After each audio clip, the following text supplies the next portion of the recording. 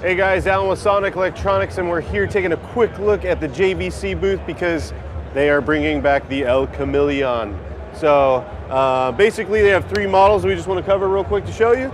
They have the KWV 320BT, the 620BT, and of course their flagship 820BT. Their flagship does have what most people are looking for, which is like CarPlay. That's kind of a newer thing that most manufacturers are starting to add to their radios.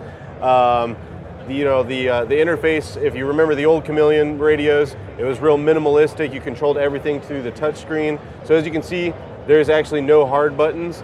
This is essentially your interface. So you, if you want to go to the phone, you touch it there, you got everything set up. If you want to go home, or you hold it down longer for voice recognition, you want an expanded view of your sources, it goes to this screen. That's where you can get into your audio settings, etc. As you can see, like I said, there's no eject button, so that's also on the screen as well. You can go ahead and eject the disc that I believe is in there.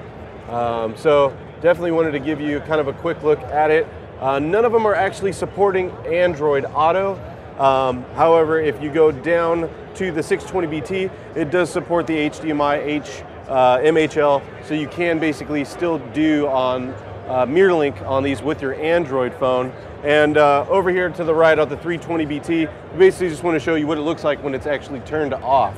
So when the unit's off, as you can see, it just basically looks like just a screen only, no buttons whatsoever. The only button on all of it is at the top left-hand corner, which is actually the power button. If you hold it down for a few seconds, it actually shut the unit completely off, as you can see. So definitely cool. I know a lot of people were huge fans of the Kameleon when it was out a long time ago. Now JVC brought it back, obviously in doubled-in form with more modern features. I'm Alan with Sonic Electronics at the JVC booth, CES 2016.